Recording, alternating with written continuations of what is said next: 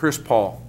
A couple weeks ago, the beat writer for the Los Angeles Times, I think his name is Broderick Turner, did a story about the dirtiest players in the NBA.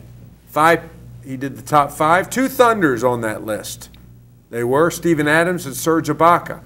Not mentioned, not even in the article, was Chris Paul. Maybe because most of the players pulled were on the Los Angeles Clippers. Perhaps. But last night, Chris Paul did an old Chris Paul move. Ask Kevin Durant about it. Yeah. Is Chris Paul the dirtiest point guard in the league? What did he do last night? He pulled a Julius Hodge on Kevin Durant. Did he really? And that's all I'll say about that. He created separation below the belt. Oh, is that how Kevin? Yeah, he was mad about it. Kevin got really mad at the ref about it. It was right before halftime, right? Is that right? I think it was second quarter. Now, there was a timeout, and Durant was getting in the ref's face about it. It was kind of. There's something between these two teams and that particular move. That's the Serge Ibaka move on Blake Griffin. How and why is Chris Paul sort of escaping this tag of being a dirty player? I'm not sure that he is. I mean, people are talking about it today. There's talk he might actually get fined or potentially suspended for a game for that move. Is he I don't know. I mean, he's so good and he does all this different stuff that, he's not like known specifically for bruising like a Steven Adams, who's always getting in these tussles.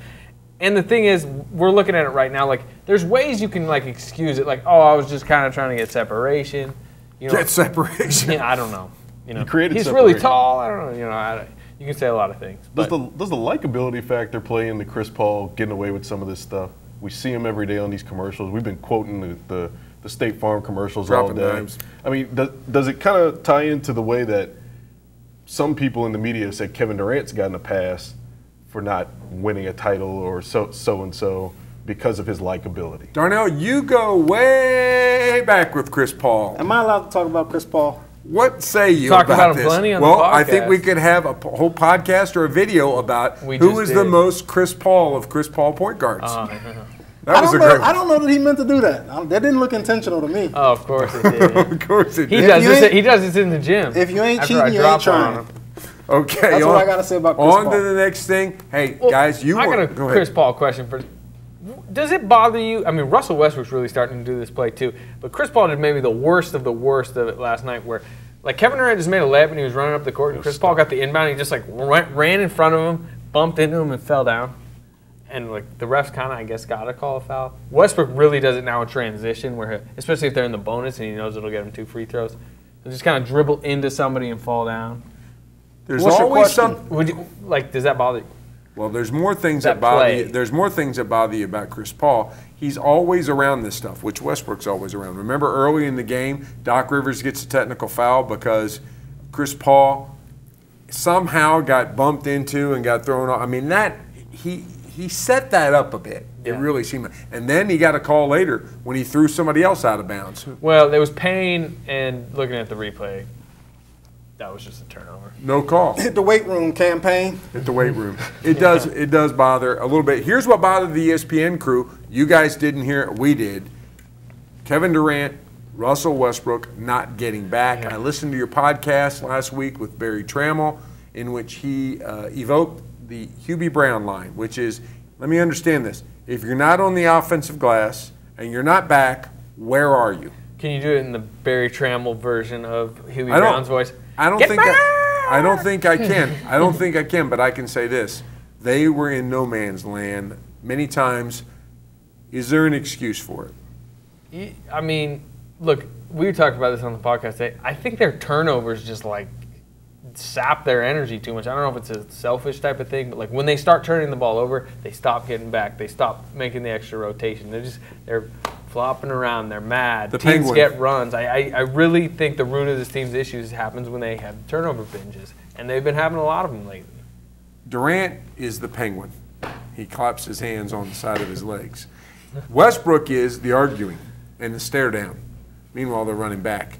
Are any of these legit, Eric? No, they need to stop it. And How old are these guys now? 27. Durant Sometimes LeBron James has been caught doing the same thing. But Everyone, it's NBA and it's like a long season and this thing's happened. But like as the playoffs move forward, as these big games happen, they can't be doing this. But LeBron James will also run you down and get a block on a chase down or something. I mean, Durant will sulk. He went into that second quarter. He went through a funk in that second quarter yesterday when he had like 3 turnovers and he was sulking all the entire time. So, I mean, maybe if they spend as much energy getting back as they did on sulking, it would change things a little bit. It was noticeable. Jeff Van Gundy had a lot to say about it. Mark Jackson had some to say about it. It'll be interesting to see how that reverberates with the Thunder. A couple other questions. Kyle Singler, a couple questions. One from Eric. You're asking yourself the question here, Eric. Another guy, or somebody else named Eric, or somebody named Jake says, seriously, what's up with Kyle Singler's hair? Seriously, what's up with Kyle Singler's game right now? He's balling. He can do his hair whatever way he wants to as long as he plays. It is a, I don't know. It's weird because it's a haircut that I think, if he goes out with his friends that, it's probably doesn't, it looks like it's all right. But, like, it's one of those haircuts that when he's in a game and, he's wearing basketball stuff in an arena and he's playing, he's getting sweaty, like, it does look kind of weird. He's, like, flopping around. We had a funny picture on our front page. Remember when he hit that hook shot? The hair was looked like it was like a weird. Obviously, there's some irony about me asking about somebody's hair. Let's ask about his game. The talk radio around here explodes whenever he plays. Why is this guy playing? Why is he playing, Eric? He's playing because he tries. And it didn't equate to transition defense. Yeah. We talked about his transition defense on the podcast. He's one of the few guys that consistently gets back in transition defense and disrupts shots. I think Kevin Durant also does a pretty good job of it at times, too, when it's like a 2-on-1 situation and Durant will force a bad shot and the Thunder will get a rebound and go the other way. But Kyle Singler, ever since I think maybe the first time they went to Dallas this year, he was really good in that game and getting back in transition defense. Billy Donovan said it time and time again, he adds length on the perimeter in terms of his defense. I think that's another key factor. He offers more resistance than Anthony Morrow, clearly. He offers more resistance in a campaign. He's not the same body type as a Waiters or a Foy, and he's not doing the kind of defending they are on shooting guards. But on small forwards, you'd rather have a Kyle Singler out there when Durant's not out there. You remember the first half at Golden State? He gave really good minutes. He was I think he might have even blocked Klay Thompson at the rim. He chased, one of those like electric fast breaks that gets a Curry 3. He chased down Rand Curry off a 3 and it turned into a turnover. He's hitting his threes more lately. I think he's shooting like 60% the last 7 games. He's been really solid for 7 straight games. And if they can get really solid off the bench, suddenly you're like a very important bench player on this team because they're not getting really solid from anyone. Remind us, Darnell, what kind of player was he before he got to Oklahoma City? He was really good. He was a good 3-point shooter. He was an okay defender, not great, but sort of that 3-and-D guy that a poor man's version of a 3-and-D guy in Detroit. But he just does a little bit of everything well. Defense is probably not his strongest suit, but he can rebound a little bit. He can shoot a little bit. He's a good passer, and he knows where to be on the court in terms of space and where to play and position himself. He understands the game that way, and I think coaches really love those type of players, and that's why he's on the floor. One of the biggest issues he's had and why you mentioned talk radio and just the fans and they grumble. We heard it last night because he has those perk plays a lot. Perk plays. He missed. Is there groans in the stands? Oh, he missed a couple layups last night. Some guy behind me was like, "Come on, Singler, it's a layup. My kid could make that." And it's like, come on, man, you probably should make that layup. But he had an and one last night. He kind of has. Durant's been finding him a lot. In Milwaukee, he had a few important plays, and this isn't a bench where it's hard to get minutes. It's a bench where if you go out and have a couple layups, oh hey, he's been really good. We're gonna play him again, and he keeps having these nice performances. Which is shocking because coming into the season, we thought this bench was going to be make this the deepest Thunder team ever, and it hasn't been that. Well, everyone just has all these weaknesses that are being exposed. Yeah. No two-way players, the code word. Okay, the Thunder's got the Timberwolves here Friday night at home, and then Saturday Night Live in San Antonio. And an old friend, Kevin Martin, is signed by the Spurs. I understand you don't think it's that big a deal, Anthony. Okay, he's declined severely. He's on a really deep team. I really don't think he's going to play much. I don't know. Is he even healthy right now? I mean, When's the last time he had a meaningful game? Well, it's Hadn't been with the Timberwolves. well, here in Oklahoma City, he had some. Didn't he kind of have a bad playoffs? Yeah, he did. They could dust the cobwebs off Andre Miller, who's been playing for him. Don't the Spurs make in their business plan, they dust the cobwebs off everybody. And they make them better. We were talking on the think about the slowest lineup in history they could throw out there with like Boris Diaw, Kyle Anderson, Kevin Martin, Andre Miller. Are you putting Kevin David Martin West. in the slow lineup? Kevin Martin ain't fast. He moved without the ball well. Yeah. He may not be Few years fast, ago, but he maybe. moves a lot. Look, that lineup could be pretty good. I'm just saying, like Kevin Martin and Andre Miller fit the Spurs. Okay, That's about the only place they fit, right? we're talking about the wrong things here. Kawhi Leonard Yes. is on the cover of Yeah, we really he's are. on the cover of Sports Illustrated. And they have their own 30-game winning streak going into tonight's game against the Yeah. Bulls, I think. Who's better, Warriors or Spurs? Who you got, Eric? I'm going to take the Warriors. I mean, defending champions, got the MVP. They've got more of what we call "quote-unquote" positional versatility with the two-way players. Andre Iguodala coming off the bench playing well. Draymond Green as a guy who can do everything.